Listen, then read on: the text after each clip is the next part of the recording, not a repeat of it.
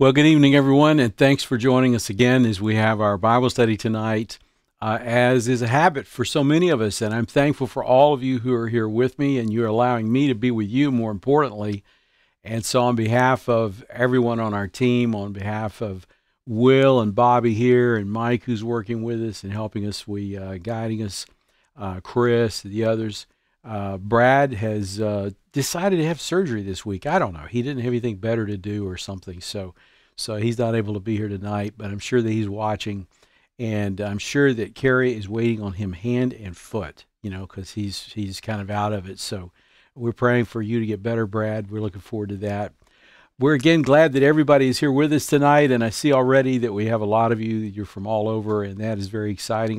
Before we get started, I do want to give you a report from Mike Domke, the missionary that we talked with last week when we did the Bible study, which was really cool. I mean, I think it was that we got to talk with him live. Of course, if you were not with us, Mike and Julianne, friends for a long time with Donna and I, and we worked together for many years and obviously still know each other, but they are missionaries in Kiev, Ukraine. And so they had to evacuate from Kiev, and they were in Budapest. And so we were able to connect with him and talk with him live there in Budapest about what was going on. And so just to give you a word, I spoke with him, saw him and spoke with him through video today. And they are still in Budapest. They are safe. They are okay. He said they're busy every day doing a number of things. The kids are going to school. They're working that all out somehow. And so, of course, they have a fairly large contingent of missionaries that are there together. So they're doing okay, and he thanks those of you that have emailed him.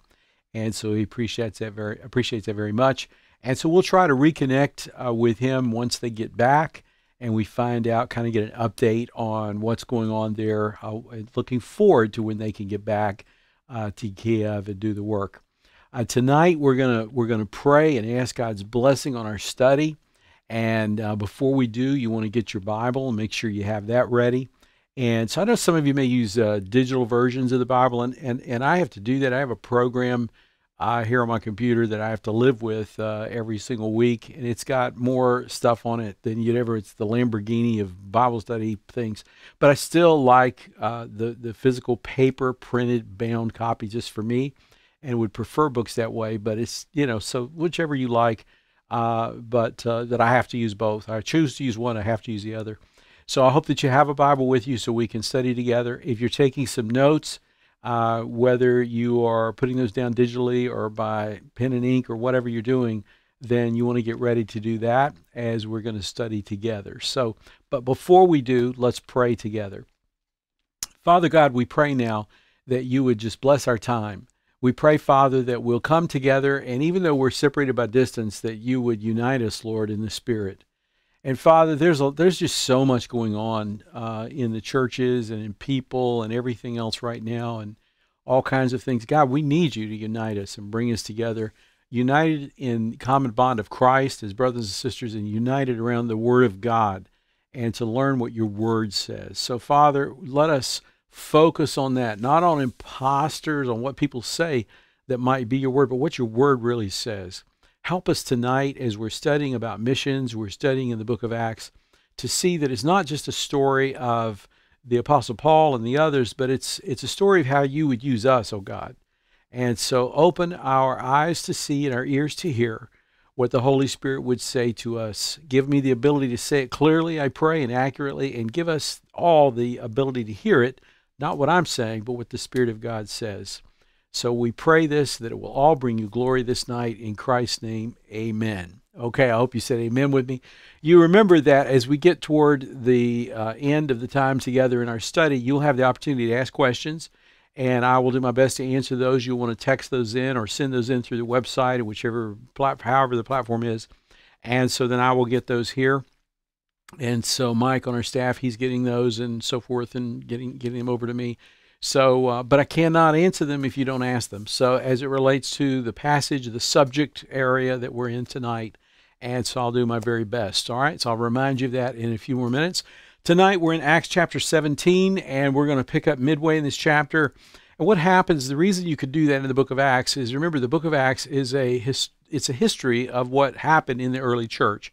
And so it's written by Luke, the doctor, who we read in the Gospel of Luke Sunday. So Luke is writing this. He has assimilated or compiled this history led by the Holy Spirit and using his abilities. And so he's compiled this history of the early church. And so in the missionary journeys, especially, we go from one place to another. So it kind of makes natural break points. So we're able to stop even midway sometimes in the chapters and do that. So we're in Acts 17, and we're going to start reading in actually verse 10. He's already had to leave Philippi. He's gone to Berea. It talks about that. We covered that briefly last week. And then now we're in verse 16. Okay, so now he makes a major change in Acts 17:16. While Paul, and it says, I'm going to read for us, while Paul was waiting for them in Athens, he was greatly waiting for who, by the way? Well, if you'll jump up before that, it says, verse 15 says, those who escorted Paul brought him to Athens and then left with instructions for Silas and Timothy to join him as soon as possible. Remember, the issue is there was a big brouhaha over there, and so they had to leave. They go to Berea. He goes to Berea, and they're still splitting them up for safety's sake. So he's gone on to Athens one way. The other two are going another way. They're going to meet up, but right now they haven't met up yet. So he's there first. While Paul was waiting for them in Athens for Silas and Timothy, he was greatly distressed to see that the city was full of idols. So he reasoned in the synagogue with both Jews and God-fearing Greeks, as well as in the marketplace day by day with those who happened to be there. A group of Epicurean and Stoic philosophers began to debate with him. Some of them asked, what is this babbler trying to say? Others remarked, he seems to be advocating foreign gods. They said this because Paul was preaching the good news about Jesus and the resurrection. Then they took him and brought him to a meeting of the Areopagus where they said to him, may we know what this new teaching is that you're presenting?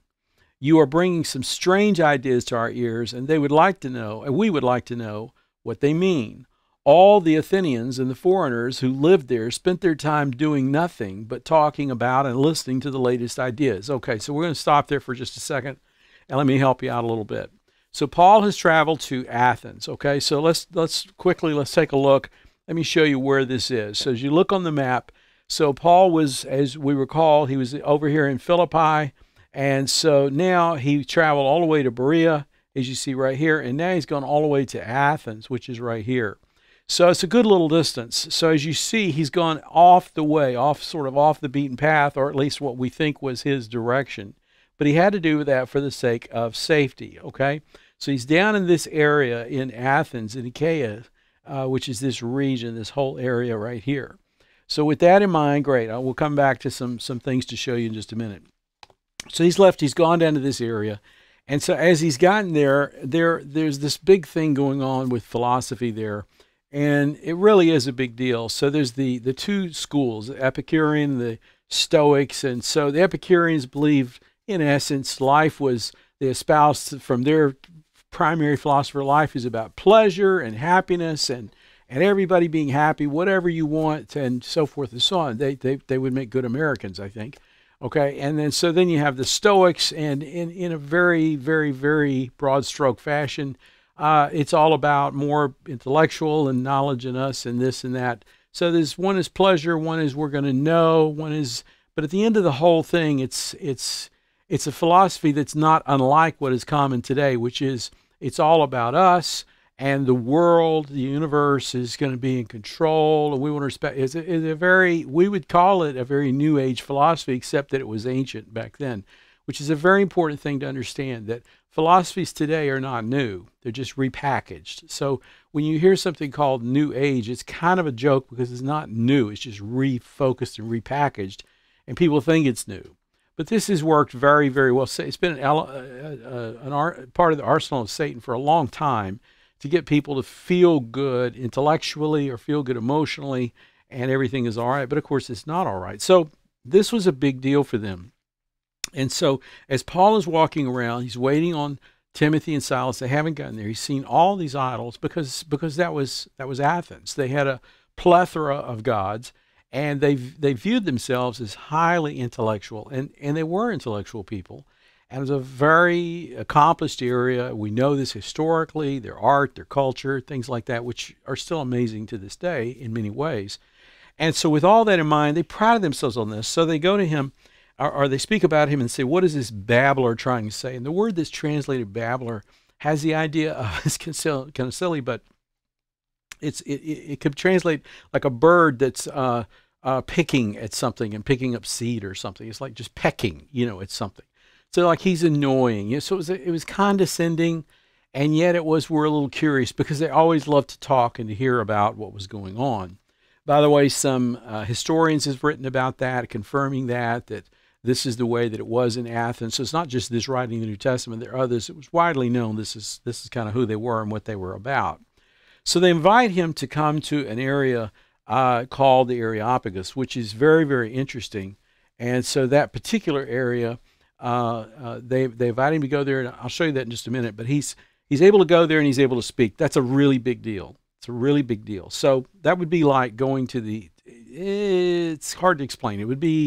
It was actually a court originally, and so it would be like going to the high court to argue your case, but it would also be like going to a high-level course, invited to be the guest speaker at an Ivy League university or something like that. It was kind of all that wrapped up in one. So it was very, very prestigious, but also very important for a specific reason. So it says, verse 22, Paul then stood up in the meeting of the Areopagus and said, people of Athens, I see that in every way you are very religious.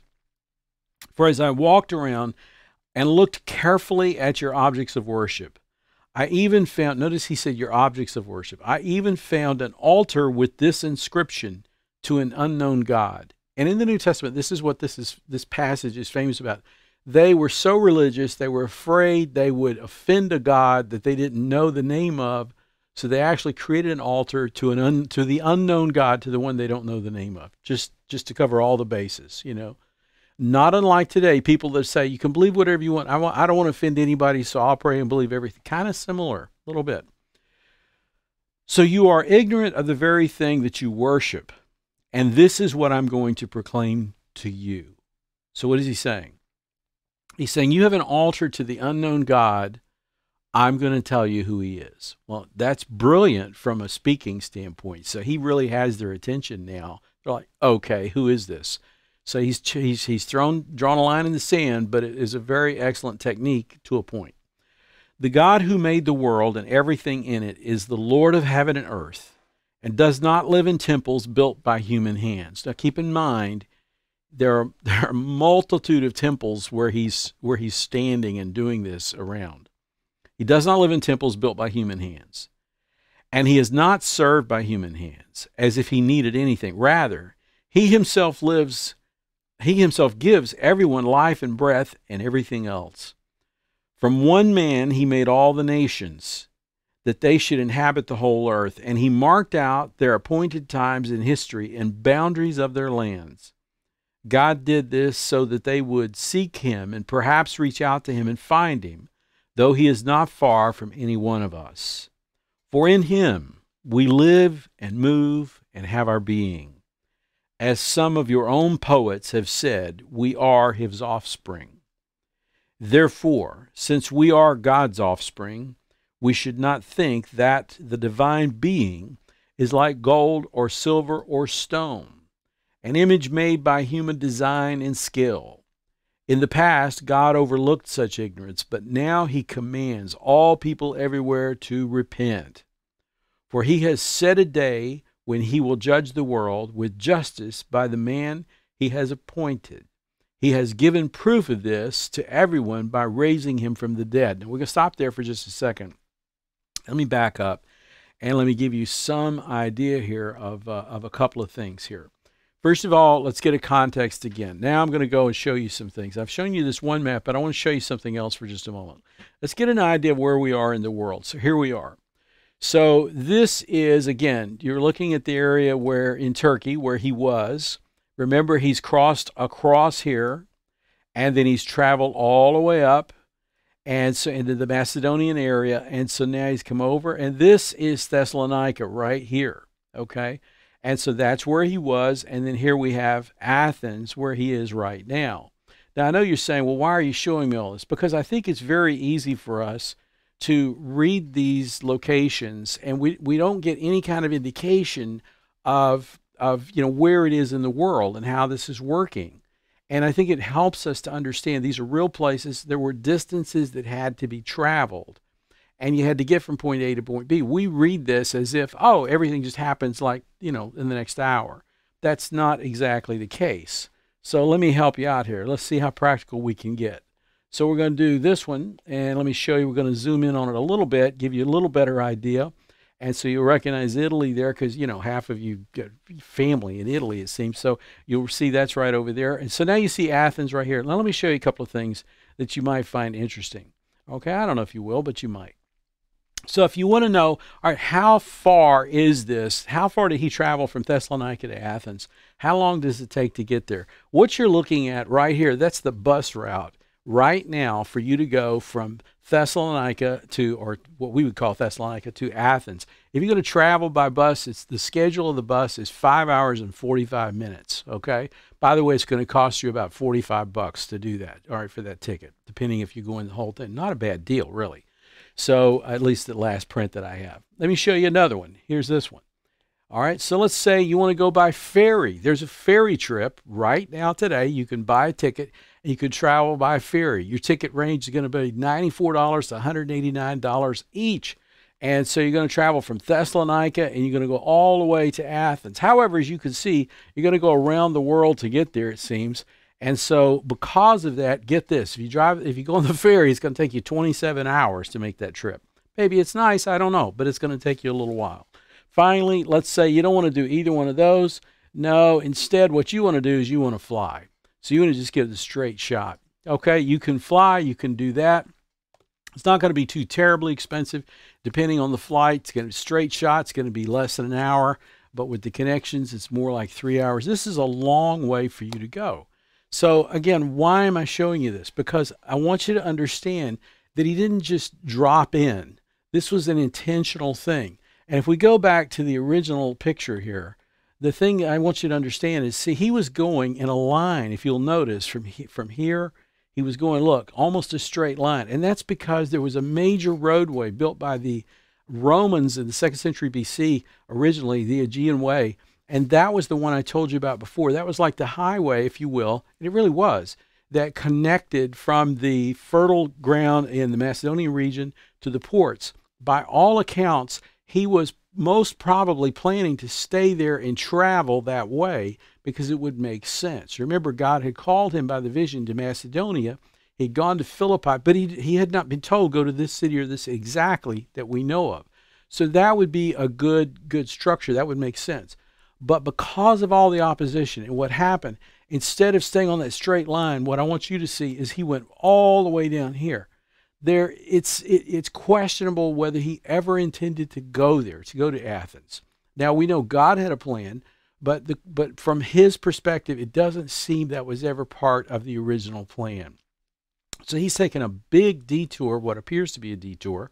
We studied about detours already. So he's gone down quite a ways off that path, okay? And so then he's gotten to, he ended up at the Areopagus. By the way, I'll show you one more thing.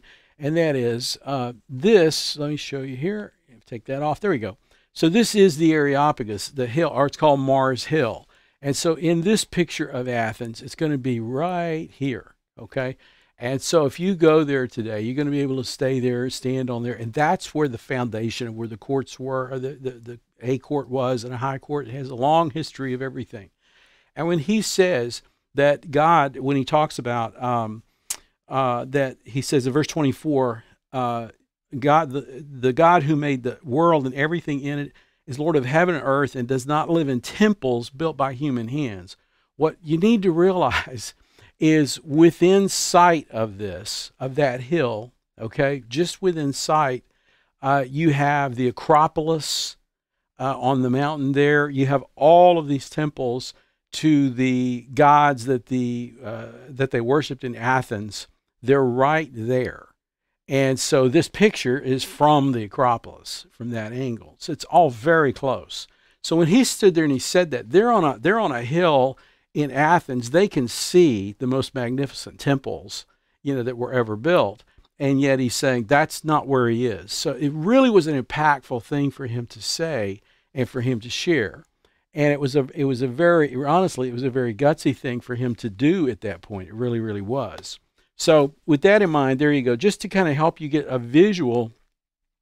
And even today, by the way, as I showed you, Athens is a big place. I mean, you have a lot of homes, you got a lot of stuff there, but these were real places, and they still are. They're still there. You could still go and walk there where he made, theoretically, where he made this presentation. We know that's the area, that's where it was, that's the spot.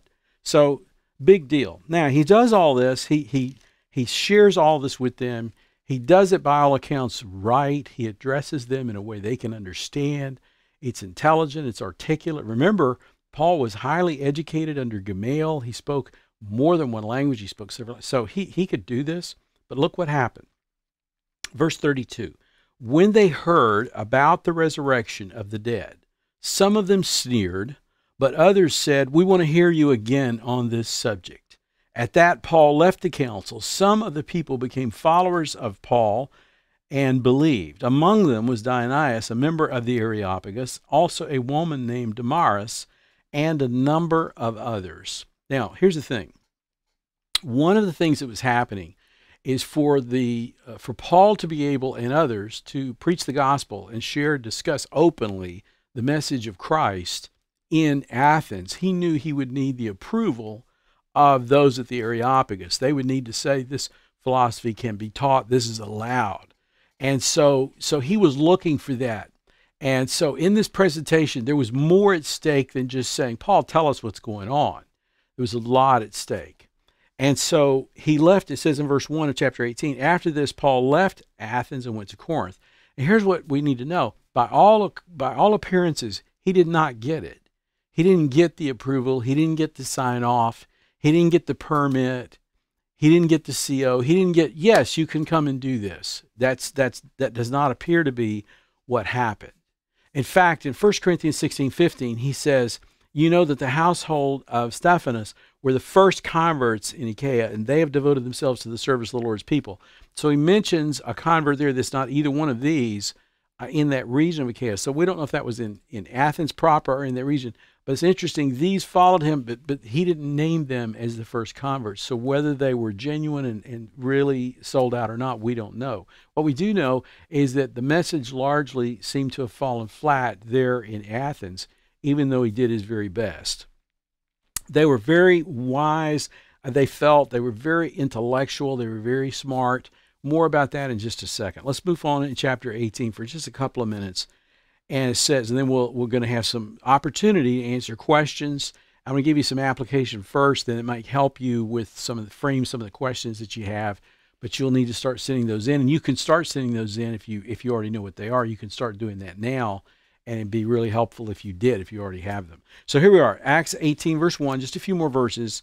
After this, Paul left Athens and went on to Corinth. There he met a Jew named Aquila, a native of Pontus, who had recently come from Italy with his wife Priscilla, because Claudius had ordered all the Jews to leave Rome.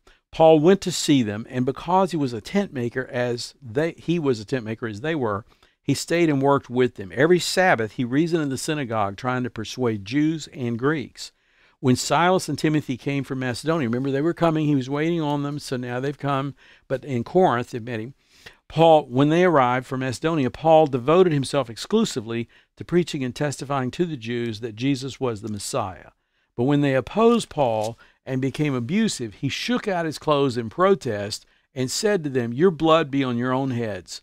I am innocent of it. From now on, I will go to the Gentiles. Then Paul left the synagogue and went next door to the house of Titus Justus, a worshiper of God. That would be one who is a Gentile but is worshiping God as he's following the Jewish faith as a worshiper of God. He's not Jewish, but he is by faith at that point and following the law and all that involves. Crispus, the synagogue leader, and his entire household believed in the Lord, and many of the Corinthians who heard Paul believed and were baptized.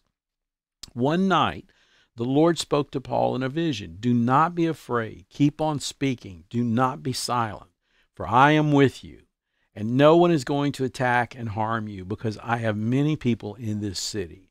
So Paul stayed in Corinth for a year and a half, teaching them the word of God. Now, it's very interesting. Then he goes into an attack, but I want to stop there for just a second and hit a couple of things for you. So he's there, and so he moves. He's now left Athens. He's gone back now over to Corinth. And so we're going to look back at this map for just a second, and we're going to see that what happens. Let me take these, try to take these things off. There we go. Sorry about that. And technology, right?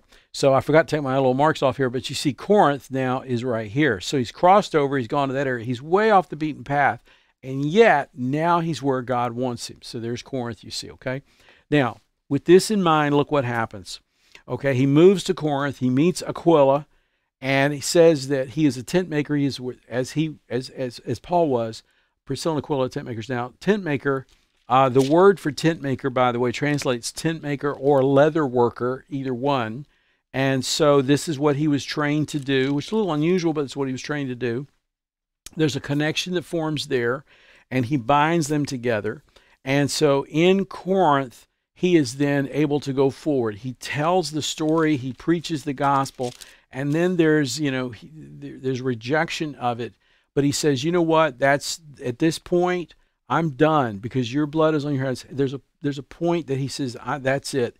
And then God confirms it. Christ comes to him and confirms to him after the leader in the synagogue is converted. Then the Lord speaks to him and just gives him this confirmation. He says, hey, you're in the right place, and I'm going to continue to bless you, and I'm going to continue to use you, and you're where you need to be. Now, let me give you some application for this. And then again, if you have questions, you can send those in, okay? But you need to start to do that. So, I mean, if you have them. So here we go. First, okay, when you as a Christian are rejected, let's talk about rejection. It is incredibly painful, but you're in good company, okay? What I need you to see is sometimes we're rejected. It's our fault because we present the message poorly. We're wrong. We're out of God's will, so forth. There's a number of reasons. But sometimes you're doing the right thing and it still just doesn't work. It's not the time and it's not the place, and it's all a part of what God is doing or allowing to be done. So when you feel as a Christian, wow, they're rejecting me, what's wrong with me? Understand that the Apostle Paul, when he was in Athens, they rejected him. And I don't mean just the people chasing him, the Jews that didn't like his message. I know the people of Athens just largely said, yeah, we're just not interested. You're kind of below us. This doesn't make any sense. We don't want that. So when you're rejected, just please remember, you're not alone. Okay, you're not alone. It doesn't always mean that something horrific has happened here. It just means that God is not at work at that time, or he's using that, remember, to detour you to somewhere else to get you to where he wants you to be, and they're not willing to receive the message. The other thing I want you to see is that there are times when you look at this, he went to Athens, and the people in Athens were really, if you were in the Areopagus, you were somebody. You were the upper echelon, and you knew it. You spent all day, think about this, you spent all your day of philosophy and discussions and so forth. So what does this mean? You don't have to work in the fields. You have the funds to do that. You have people that are doing it for you. You have the education to do it. On every level, they're in the upper class. There's nothing wrong with being in the upper class, but sometimes, you know what? Average is okay. And when I say average, I know that's a bad word, it seems, but it means we should strive to be our best, but we shouldn't be taken with people just because of what they have or their abilities or their past or whatever. We all have value to God. You have value to God. And he does amazing things. There may be some of you tonight and you look at this and you're like, man, God could never use me. I'm not smart enough. I don't know enough, or I haven't had the right pedigree. I haven't had my life the way it should be. I've messed up too much. Can I just share a passage with you? In 1 Corinthians 1:18, it says through 25, it says this: "For the message of the cross is foolishness to those who are perishing, but to us who are being saved it is the power of God. For it is written, I will destroy the wisdom of the wise, the intelligence of the intelligent I will frustrate." Where is the wise person? Where is the teacher of the law? Where is the philosopher of this age? Has not God made foolish the wisdom of this world? For since it is the wisdom of God, for since in the wisdom of God, the world through its wisdom did not know him, God was pleased through the foolishness of what was preached to save those who do believe. Jews demand a sign, and Greeks look for wisdom. But we preach Christ crucified, a stumbling block to the Jews and foolishness to the Gentiles. But to those whom God has called, both Jews and Greeks, Christ, the power of God and the wisdom of God. For the foolishness of God is wiser than human wisdom, and the weakness of God is stronger than human strength. Now, why did I share that with you right here? For a couple of reasons. One, Paul wrote that, inspired of God, to the church at Corinth after he had been at Athens, after he had dealt with the philosophers, after he had dealt with the upper echelon, and they rejected the gospel. But then he goes to Corinth, and Corinth is kind of known as a seedy, well, it is. It's known as a very seedy place, and it's a worldly place. You didn't go to Corinth to get a great education, okay? Nobody probably wanted to graduate from the University of Corinth, all right? You went to Corinth for a lot of other reasons. Corinth was Las Vegas of the day, times a couple of times. So more about that later. But it was not the place you vacation with the family and do all this. But there were people that lived there, lots of people. And he went there, and you know what? They were not known as the center of wisdom of the world, but they were open to the gospel because they were hurting and they were willing to hear. So Paul, God used that in him and inspired and said, you know what? Here's how it goes. The foolishness of God is wiser than human wisdom, and the weakness of God is stronger than human strength. And so he says, you know what, this is okay. We don't be attracted to someone because of what they have or what they know, but see everyone as the potential for Jesus Christ, because the wisdom of God is what we really need. And that's what you need and I need this week.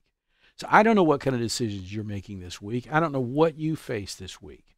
But I know that we have a lot of people today that are claiming to have wisdom. I saw some things today that I watched and saw that was referenced to, and people were claiming wisdom. There wasn't wisdom at all. But then on the other hand, I've seen people that through a childlike faith can trust God and follow him with wisdom, and he can guide them right through everything. So don't feel like God cannot guide you. Don't feel like because of your past you can't achieve more. And I don't mean money and fame and all this stuff of the world. I'm saying that God cannot use you because he can. And so don't let it make the wisdom of God is what you need in your life, and not a lot of other fake stuff. You need God's wisdom in your life, and he will guide you through all of that. As a matter of fact, it also says in 1 Corinthians chapter 2, Paul said, I came to you in weakness with great fear, to the Corinthians. I came to you in weakness and great fear and trembling. My message and my preaching were not with wise and persuasive words, but with a demonstration of the Spirit's power, so that your faith might not rest on human wisdom, but on God's power. Now, look what he said again. He said, my message and my preaching were not with wise and persuasive words. Okay, now, next time you read that in 1 Corinthians 2, 3 through 5, please remember this. When he says, my message was not with persuasive words, where had he just come from before going there? Athens. What was he doing in Athens? Wise and persuasive words. No doubt he felt like he failed in Athens, okay? But when he came to Corinth, he retooled and he said, I'm not going to try to do that. I'm going to just say the simple truth of this. And he was humbled by that. And that's not a bad thing. So does that mean he made a mistake over here? I don't think so necessarily. It's just part of the learning process. And so God used it. And he said, I came to you. There's a different level of humility with Paul when he came to Corinth than there was with Paul in Athens, okay? So God used him in that way. When we humble ourselves and we allow God to teach us, to learn from what has happened, God can use us. If you've had a rough week, it hasn't been the best week for me either, but if you've had a rough week and different things like that and people attacking you, let's learn from that and say, God, let's allow him to humble us. But it doesn't mean he's done with us. It means he may be preparing us for a field where he can really use us. So when we looked at all that, rejection, you're not alone. Average is okay because we're depending on God and not just on ourselves. There's a point he dusted his feet to move on. I could talk about that more maybe next week. There's a point to stop trying if God's not in it and move on. But then there's also a point to stay. When Christ affirmed, hey, I'm with you right here, you stay. When God is at work, you just stay put. And so that's what you want to see. And then what did he do? He adapted from one place to the other. He learned and adapted. More about that next week. And I encourage you this week with whatever you are. It doesn't mean quit, but it means adapt and look at what God is teaching you. So these are all things that we, at a minimum, that we learn from this passage, which actually is a rejection of Paul in many ways at the upper echelon, and yet God used it. And he goes to Corinth, where you would think nobody cares about God, and they're open to the gospel. And Corinth's going to have a lot of problems, okay, down the road, but they're going to have problems because of where they came from. But they genuinely seem to have come to the Lord, and so it's very exciting about that. So I hope that will be an encouragement to you as well. Now, we've got some questions. If you have any others, we've got several here. I'm going to try to start answering some of these. And so again, if you want to ask something related to any of this, about the rejection, being average, the wisdom, about adapting, about God moving or staying put, all those kinds of whatever, or something I haven't thought of, which is probably plenty related to this, then send it in right now and we'll try to respond to those. Okay, so here we go. Which Bible version are you reading from? I'm reading from right now the New International Version. And so this one is the one that was, because they've made different ones. And I'm trying to remember, this one was published in, what was it? Originally, it was I think the 78 version is the best, but they don't do it anymore. And so this is the 2011, I think, version that I have. And one thing that they do is when they start publishing a new version, they stop the others so you can't get them anymore. Don't like that, but that's what it is. So it's the NIV. Okay, New International Version. All right, let's see here. Were there other churches besides the one in the epistles, Corinthians, Ephesians, etc., that never made it to one of Paul's letters? Well, okay, great question. So were there other churches besides the ones in the epistles, Corinthians? Yeah, almost certainly. For example, remember that back when the second missionary journey started, and we were back in, what were we back in? Yeah, in Acts 15, where originally Paul, in verse 36, Paul said to Barnabas, let's go back and visit the churches. They had their separation. What happened then in verse 39 was that Barnabas took Mark, or John Mark, with him and sailed for Cyprus. Paul chose Silas and left, and then picked up Timothy along the way. So we're now tracking by the Holy Spirit's choice, with Paul and Silas, tracking Paul primarily, and the churches that he's connecting with. It does not track with Barnabas and with John Mark, but they're still going to those churches, and no doubt there were other churches that had been started and were started as a result. So great question. So yes, there were. Also, you should know that when you mention Corinthians and Ephesians, and we're about to hit Ephesus, the church at Ephesus, but when it says the church at Corinth or the church at Ephesus, it started as one group, but then there were multiple, home churches. We would say multiple churches all over those regions. So it was more than just one church. There were multiples in those regions. So they would write and address those churches in that region. So very good question. And so we have this other question is, you mentioned, and again, last appeal. If there's anything else you want to ask this, because we won't keep asking. You mentioned rejection. Let me read this. For someone who is sharing their faith could continue. Okay. You mentioned rejection. For someone who is sharing their faith, could continual rejection mean that we are onto something and should keep going even if the enemy is against us? Great question. So could continual rejection mean we're onto something and should keep going even if the enemy is against us?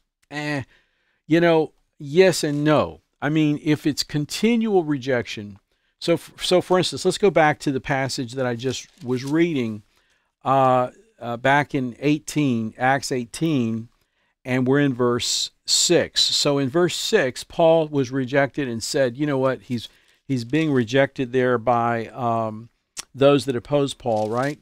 And so he says, your blood be on your own heads. I'm innocent up from now, and I'll go to the Gentiles. And then it says he left the synagogue and went next door to the house of Titus Justus, a worshiper of God. And then Crispus, the synagogue leader, and his entire household believed in the Lord. Many of the Corinthians who heard Paul believed were baptized. So in that case, I think that's part of the answer to your question.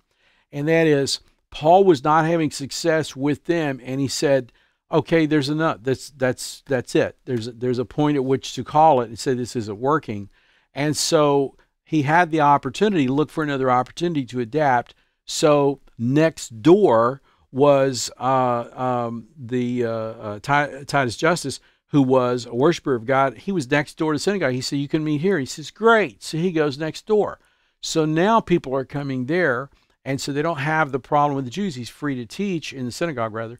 And so then what happens is, as he's over there, this Crispus, the leader, the synagogue leader, which was a lay position but highly esteemed, apparently had a choice to make. So he could no longer just go to the synagogue and hear Paul. He had to make a choice. He made the choice and went over to hear Paul, and no doubt that was a major factor in the success of what was happening. So I said all that to say this. When you are sharing your faith and there's continual rejection of your message, I would not assume automatically that means you're on to something you should keep going. I would say, Lord, am I doing something wrong? Should I adapt my methods? Should I learn how to be a better presenter of the gospel? What am I doing wrong? I would try to go and get some wisdom from someone that knows, one of the pastors here, or something, to try to help you so that you can be a more effective witness. Now, when you do everything that you're doing, you're being effective and you're learning and you're doing those kind of things, be respectful of people. If it's still not working, then I would pray and say, Lord, am I trying to witness with your power and in agreement with the Holy Spirit, or am I witnessing without the power and agreement of the Holy Spirit? That's a very critical thing, to learn to watch as you're sharing your faith, to learn to watch for the Holy Spirit at work. When you're sharing your faith and when the Holy Spirit is at work and using it, then it can be a powerful thing. But when you're sharing your faith and the Holy Spirit is not at work in the person's heart, it can be not a great thing. It can lay some seeds, some foundation. But if there's a continual rejection, you continue, it can actually work against the gospel going forward. So in that case, Satan can use it as a deterrent. So then you could be just, some people get very, I'm not saying you are, but some people get very adamant saying, I'm going to do this because I'm going to do it.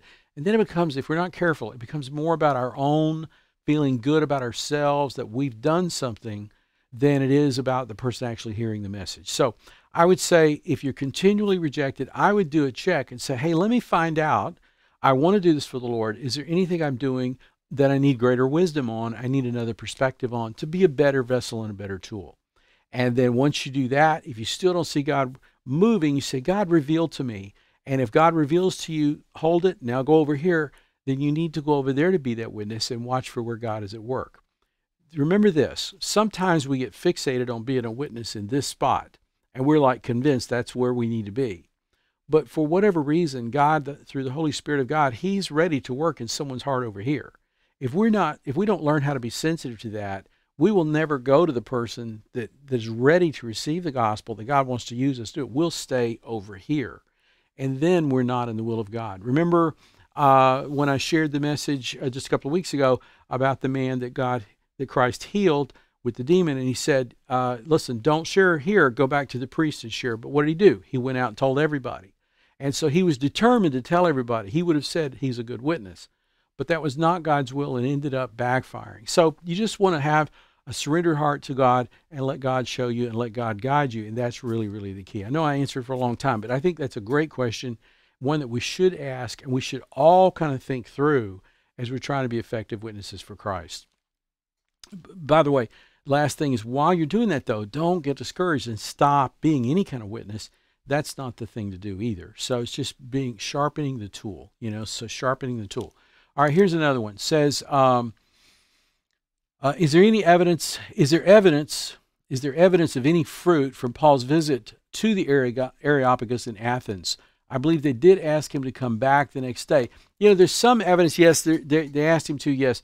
We don't know what ended up happening from that. Ultimately, there is some indication, and I'm glad you said that. It's not like it was a total failure. I think from all appearances, Paul may have thought it was a total failure because he didn't see the reaping that he wanted to see. But I don't think it's a total failure. No, he was invited. There's no sense that the only thing that it appears that offended them at any point was when he talked about the resurrection. And according to the scriptures, if the resurrection offends, then that's okay. That's different. So I would agree with you. It's not that it was a total failure. It's just that he didn't see the results that he wanted to see. And so in that case, God used him at best to lay some seed, and I think he did going forward, but he didn't get to see the big harvest he wanted, nor the big open door at that moment that he hoped to see. So very good point. Thank you for bringing that up. And then how do you know, another question is, how do you know when to continue an endeavor that you feel is God's plan when faced with repeated failure? Boy, that's a great question. One more time, the question is, how do you know when to continue an endeavor that you feel is God's plan when faced with repeated failure? So, wow, big question. Okay. So I think one of the things you have to do is, the key is, you said that you feel is God's plan. And, how do you know when to continue? When you feel it's God's plan. And that is the key. And I'm not getting onto you, because we all have to have a sense of feeling that it's God's plan. But we have to kind of go really into that area and really delve in and say, God, you need to show me, is this really what you want? It needs to really be grounded in Scripture. You need, if you're continuing it, there's repeated failure, you need to look at a couple of things. You definitely, I strongly would urge you read the Word, but I'm going to assume you're already doing that.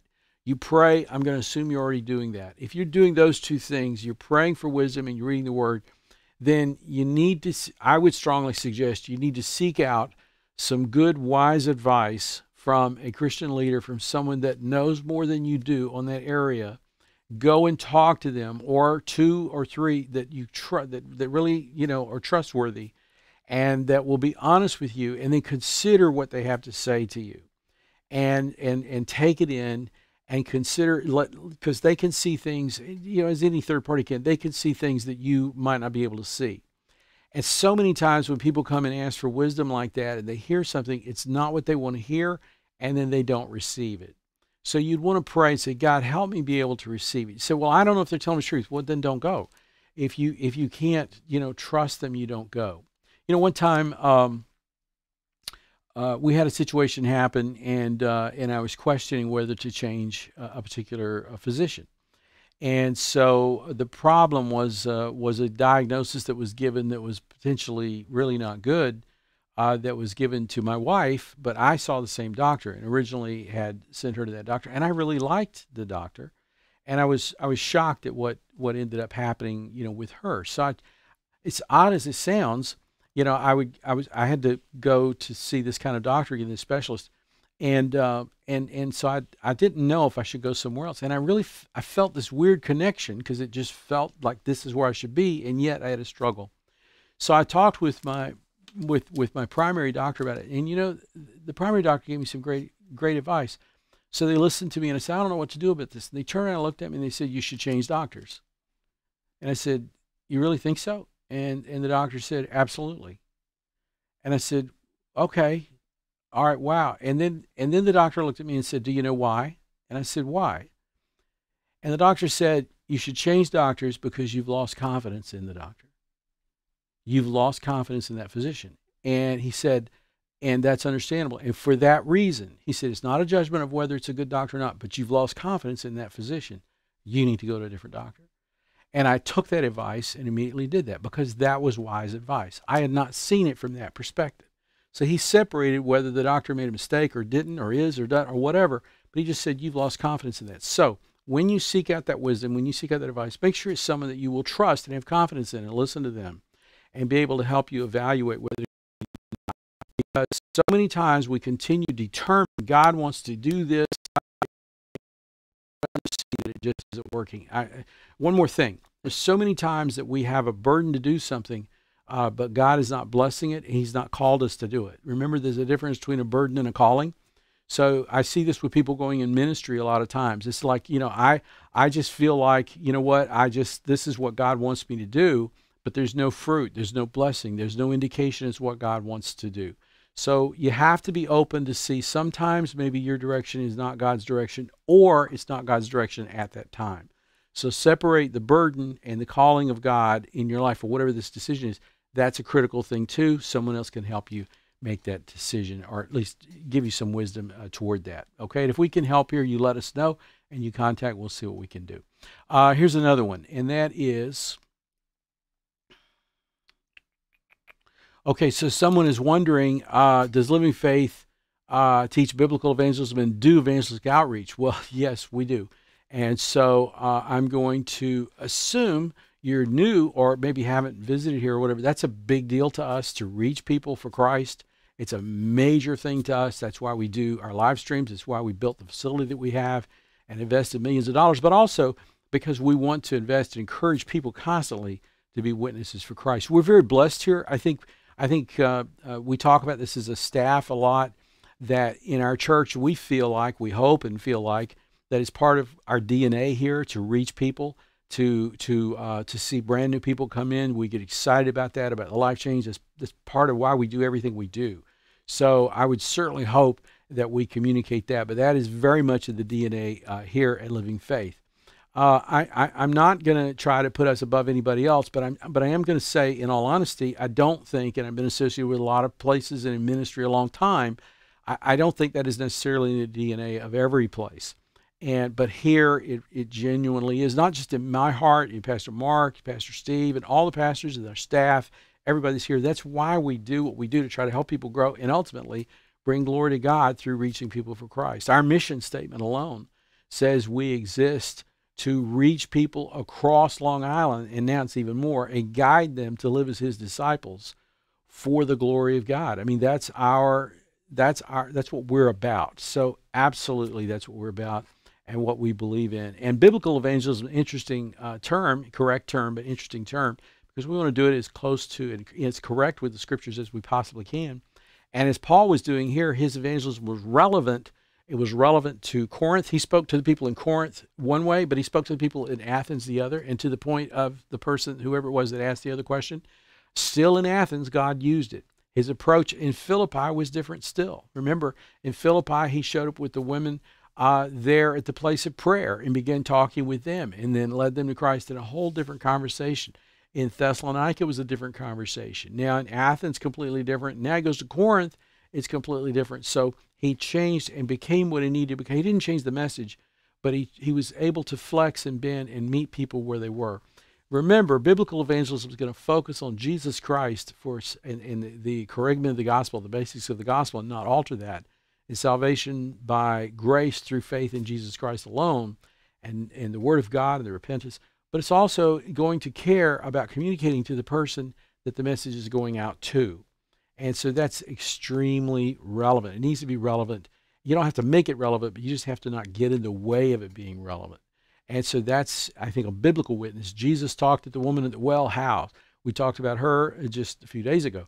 And how did he do? He started off with water. Give me some water to drink, because she was at the well. That was the perfect thing. So when our evangelism is out of context, when it's just like hitting somebody in the face, I don't think that's biblical evangelism. I think it's just evangelism we're trying to do, like almost sales. But biblical part of that is being sensitive to the person and the Holy Spirit and so forth. So hopefully, yes, we hope that that is certainly what we're about. And then we support missions, of course, just like last week when we had the interview with Mike, and we support missionaries, dozens and dozens and dozens all over the world to spread the gospel, and we're excited about that. And Mike on our staff reminded me of that, which is very true, and we absolutely do that. To that end, let me remind you that we're going to be checking in with Mike again, as I said at the first of our stream tonight. We're going to check in with Mike and Julianne, and hopefully they get back to Kiev, and we'll do a checkup and find out what's happened with them. I spoke to him about that today. We're also talking about some other connections that may be kind of cool.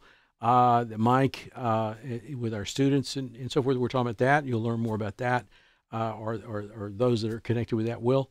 And then the other thing I want to remind you about is we have another interview that we're going to be doing. And so that is coming up. I mentioned it last week, so tonight I can tell you for sure. That will be on March the 1st, and so that's a month from now, or almost a month from now. So March the 1st, on that night, for the first time, we'll be interviewing a pastor, which is Pastor Nehru Grant, and Pastor Nehru from Living Hope Christian Church, Living Hope Church in Belarus. And so that is going to be cool. And so our plan is to actually go there and do all of this their site that night. And he's had a really unusual path in the last year, and faces some amazing challenges, and yet has great faith, and is just continuing to pastor. And I just want you to have the chance to meet him and hear from him, and hear what he's walking through, and see if that can help you walk through whatever you're walking through. And you'll understand when we talk and meet, and I'd rather you hear it from him. Then we've got some others that we're lining up right now that we're excited about, but that one comes up on March the 1st in just a few weeks. So I hope that you'll be with us for that. And then also we have, of course, this Sunday at 9 and at 11, and we're going to be talking about Ask the Right Question, which is really cool. And so sometimes we go to God with the questions, and it's not until we ask the right one that we really get the answer, all right? And so this week we're going to wait and see what happens here in New York State and Nassau County. And so we may be able to make some announcements to you about what's coming up for even for this Sunday. We hope so. We'll see what happens.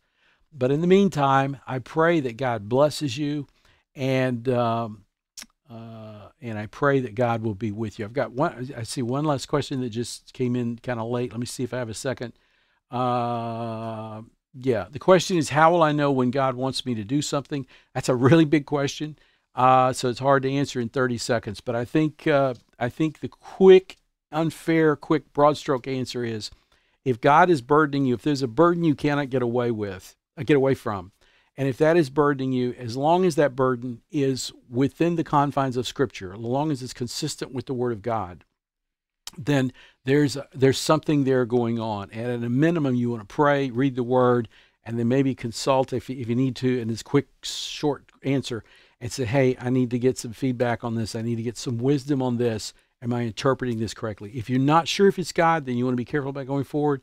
But if you can't get away from it, and it's very biblical and it's very sound, you want to consider that one and take it the next step to try to see what God wants you to do. The main thing is, do not read into something that God doesn't affirm in His Word and say, I think God wants me to do that because it feels right. Be careful of that. So you want to make sure it's grounded, solid.